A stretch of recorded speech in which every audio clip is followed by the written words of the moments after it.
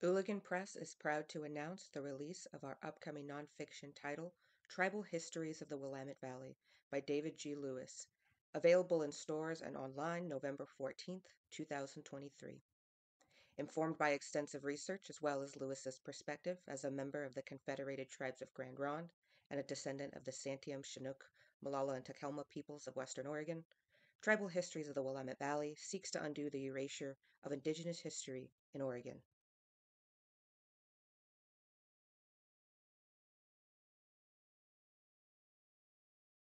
When I began reading the history of my tribe, I had a lot of questions, most of which could not be answered with the published records. So I hunted down most of the accounts and began writing. And in time, I had enough about Calipuans that I thought I should be it should be available to everybody. Most of my life and the lives of generations of my tribal relatives, we have been thought of and spoken about in very racist and stereotypical ways. I think most of the issues are in the fact few people really know and understand the history of tribal people, what they experienced during settlement, and the enormous losses during and after the reservation period. Native communities, too, at times struggle to understand how and why their people ended up in poverty. The real struggle with equality in the United States. I hope the book will be an avenue to understanding, respect, and reconciliation at some level. I did not limit myself to one type of source and really was omnivorous about where I got my history. I also began years ago during my bachelor's degree to archive and digitize all the accounts I found in my research. After more than 30 years, my archive is huge, and I continue to find new sources every year.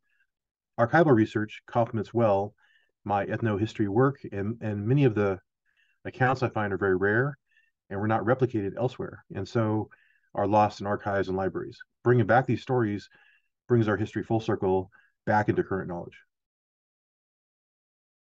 I am rarely surprised, as I find I can predict what likely happened during the event in the 1850s. I'm surprised at times when I find transcriptions of what Native people have said, buried in federal records that have been available for researchers for more than 100 years. And I find no one have used these records at all. This occurred recently when I found two treaty signature pages from the 1855 Willamette Valley Treaty. They were scanned into the federal microfilm records available in many archives. I was shocked to find them. I had actually found and collected them years before I realized what they were and had a note in my memory that I need to go back and understand what treaty they referred to. Then I realized they were the missing signatures of the treaty, and I was really floored. I didn't realize that nobody had ever noticed that these related to that Willamette Valley Treaty. It was pretty amazing. The pieces about my tribal ancestors of Santiam are very special to me. Finding where your people have lived for potentially hundreds of generations or more than 15,000 years is truly extraordinary. I think it has been necessary for me to understand how and why and to what end the research on my people was conducted. Understanding the foibles and pitfalls of early studies helped me understand where some theory may have not been quite correct. Don't get me wrong, the early research on the tribes did collect meaningful context and information, but sometimes biases, the silences and the missing content is meaningful too. That's why I don't stop uh, with only anthropological sources, because journal accounts and historical sources may hold a different perspective, which will fill in silences around a tribe. It's very important to critically analyze everything because it's all biased at some level, but perhaps I can find a grain of something important by looking at a variety.